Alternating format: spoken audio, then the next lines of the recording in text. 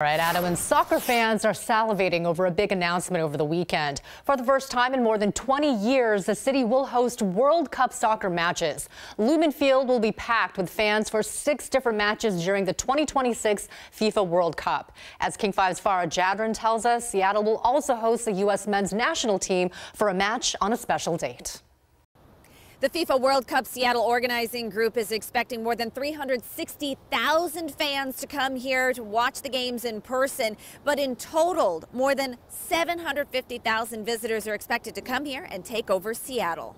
This is an event of statewide significance. So we're going to be bringing this event to the people across the state, and it's just going to be phenomenal. So just sort of, I was talking to some people at the Chamber of Commerce about this economic impact.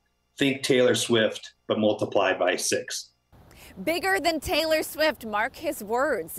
That really means that Seattle city leaders and surrounding areas are expecting a major economic boost. We've seen big viewing parties and crowds drawn here before for soccer matches, so that's what they're prepping for. It's going to be mid to late June that we're going to see these matches. In early July of 2026, the U.S. men's national team is going to be playing here at Lumen Field on June 19th, 2026. Now, on top of the visitors and fans coming here in person, it's estimated that at least 2 billion people will be watching these matches worldwide, really putting Seattle and Lumen Field in a global spotlight.